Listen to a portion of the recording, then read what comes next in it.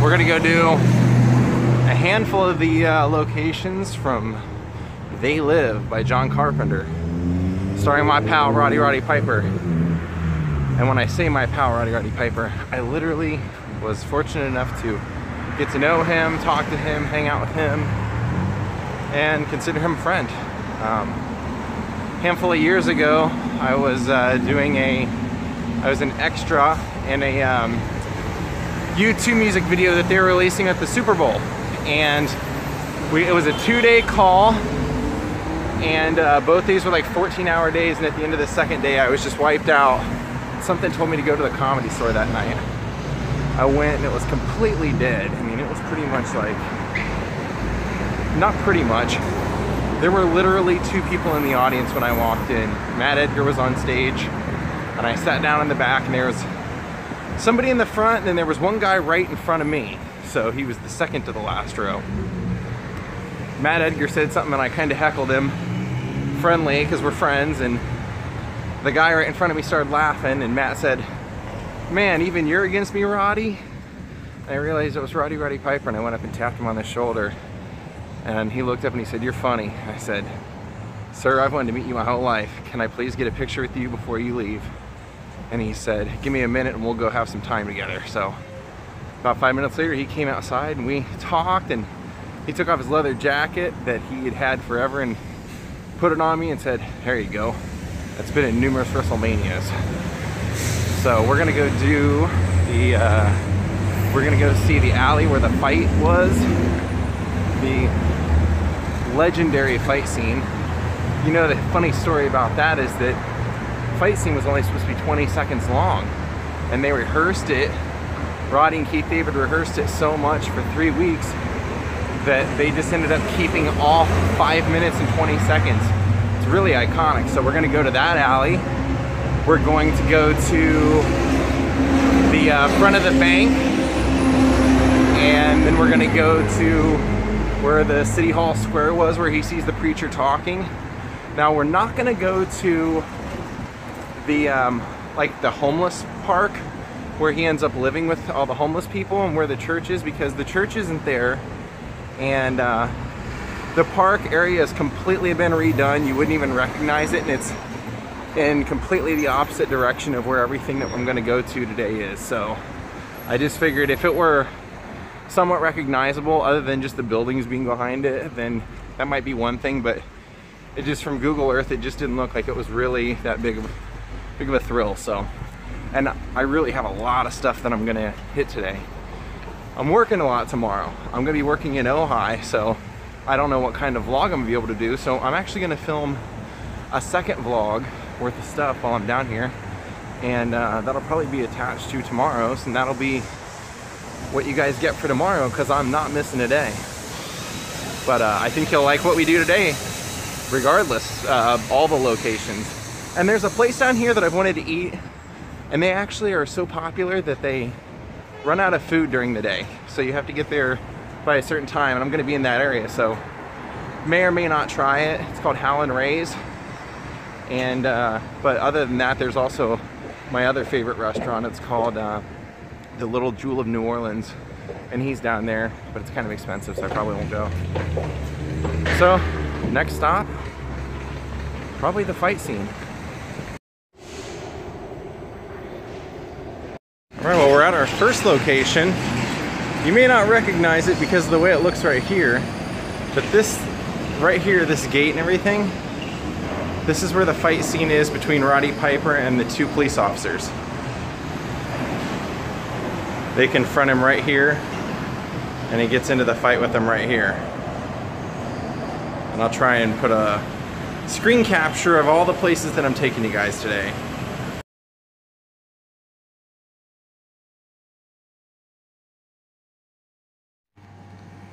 You can see the sign in the background, and everything matches up with the way it is now. Now we're coming up on 2 shots from the film. One of the shots is Roddy walking out from right here where the Los Angeles Athletic Club is. He comes walking out and he walks this way towards me, and in the movie that's where he ends up finding the alley with the sunglasses in the box and he gets into the fight, but in reality, that's not where that is. In reality, you just keep walking, and right here, this building's across from it. Right here, on Mercury Center, is where the major fight scene happened. Okay, I'm gonna outline. This is the 5.5-minute fight scene that is, it's widely considered, and it was voted by AFI as the #1 fight scene of all time in cinematic history. Now, you know we're in the right spot here because of a couple of things. Right here is actually right where the fight took place.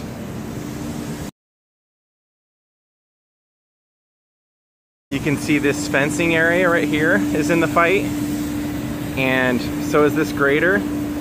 And then where the trash can is, that they would have been fighting up against this right here.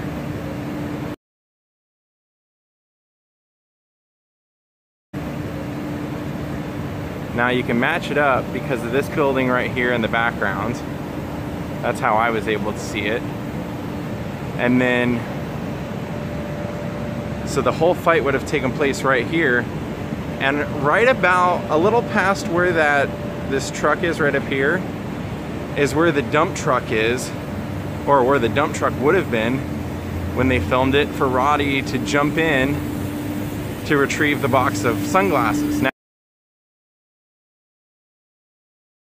the sunglasses are in the movie what made you see that the people weren't actually people in the town. They were brainwashed zombie type people. And right about here is where that dumpster or that trash truck would have been. But yeah, it all took place right here. And I'm sorry that I'm having a real tough time getting the shadows, but this is right here. This is where the whole thing took place. The most iconic fight in film history. And if you've never seen it, immediately go to YouTube right now and go watch it. Type in "They Live Fight." You type in "They Live" and it'll pop up probably the first thing. But like I said, right here's where that dumpster would have been. Pretty cool. Let's get a long shot of just a little bit of everything. It's a closed off alley. But yeah, this is where it was. Go match it up yourself. Have fun. Downtown, you're trying to find it yourself driving around. Look for this, the Theater Jewelry Center sign. Clearly don't know that we have a water crisis out here in Los Angeles. But the pigeons are enjoying it. One last opposite shot of the alley before we go. So now we're back walking past the athletic club, which he does in the movie. He walks this direction. But we're gonna go ahead and make a right, because much like in most movies, most of the film locations in this whole movie are kind of within a block of each other. So we're gonna go around the corner and then up over here.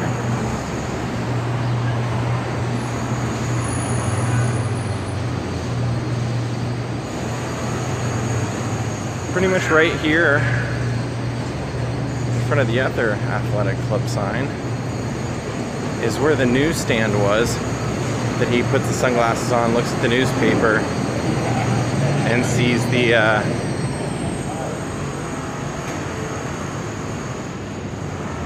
the zombies in there as well. And I'll go right down here just a little bit and I'll flip around so you guys can see an opposing view to match it up if you want to.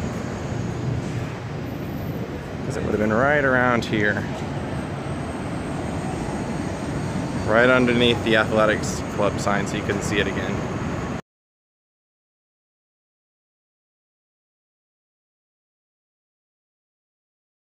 If the newsstand was right here, if you turn around and you look straight up, right there is where the Obey billboard was in the movie. This is actually where Shepard Fairey got the idea for Obey and used it for his company name. Here, it's unfortunate they covered up the original sign. The place went out of business, but this is where the no independent thought sign was hanging. To be a tailor business that had a sign that was exactly like the same shape as the no independent thought sign. This isn't part of the film location, but I don't know what this is. They've set this up in a parking space downtown for some reason. And no reason not to show the electrical box bandit some love just because we're doing a Roddy Piper vlog. Well, there it is. Imagine Piper walking in right there. Now you can tell that that's it. And I'll match up a shot of Roddy walking in because you can tell, look at those doors. The handles on the doors are exactly the same.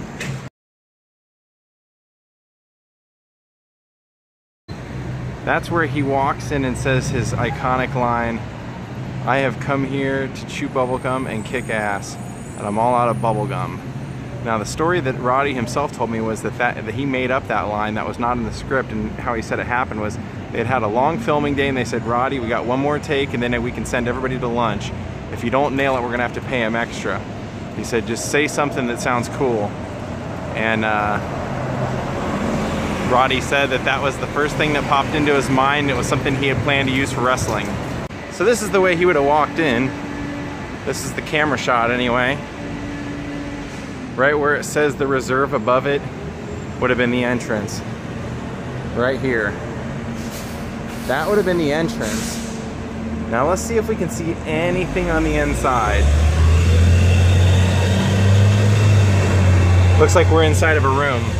Wonder if there's a way to see anything beyond that. I did bring the selfie stick, so let's try.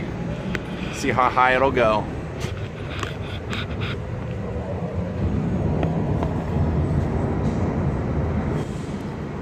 Yep, there it is. There's the iconic bank gate. There it is.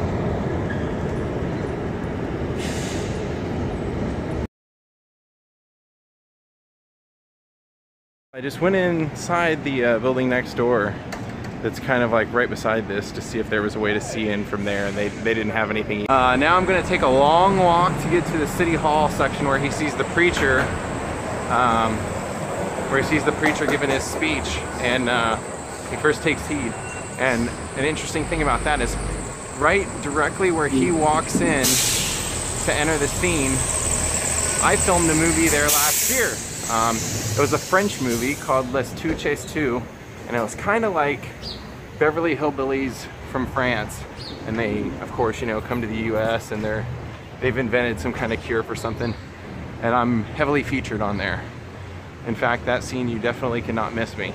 I'm the whole focus of the scene. I've never seen the movie, but there's no way they were cutting out that scene, for sure.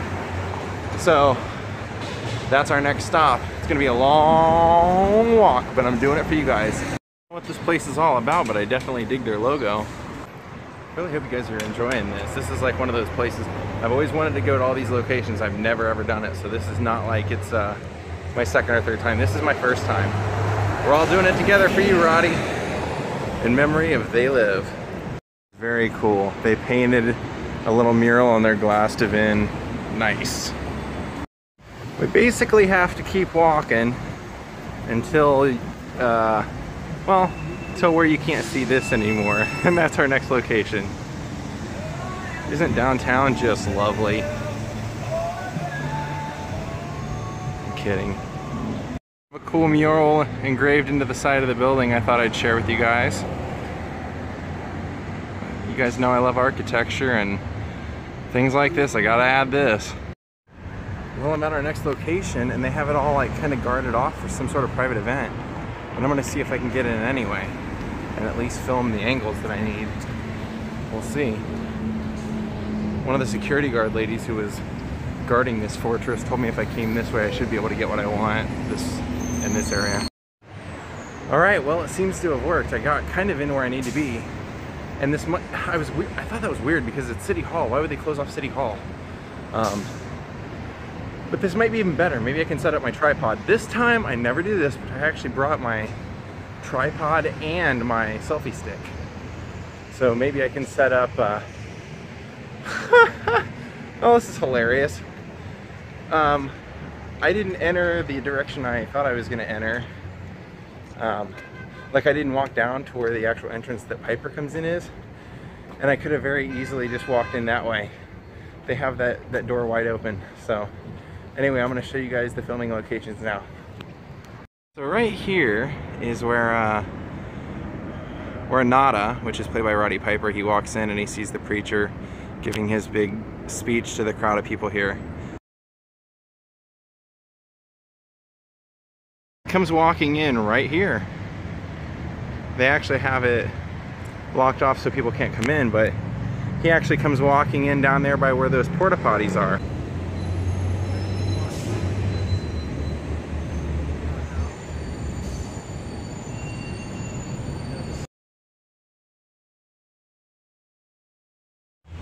And right there is the fountain from the movie.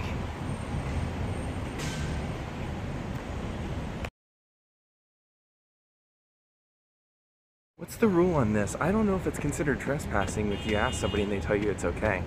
Not only did the security guard tell me I could walk over through here, but then there was a lady down here setting up, and I just asked her if I could just film this real quick, and she's like, oh yeah, that's cool. So technically I am trespassing, I think, because they didn't want people over here, but I got 2 people to okay it, and I'm out. That is They Live. I just thought I'd end the vlog by sharing my my copy of They Live that Roddy signed for me, no bubble gum. And yeah, my marker was running out a little bit at the end. But he also signed this for me because I loved him as a wrestler. And in WrestleMania 2, he had an infamous boxing match, Mr. T! So he went ahead and he signed that glove for me, Hall of Fame of '05. How awesome. And I also wanted to share this stuff too. I went to Roddy's memorial. They had a special memorial for him at the Comedy Store, and I was invited, and I had already bought his soda in the original run when they had that one from They Live, and they came out with a more updated one. This was the that was the little ribbon we all wore.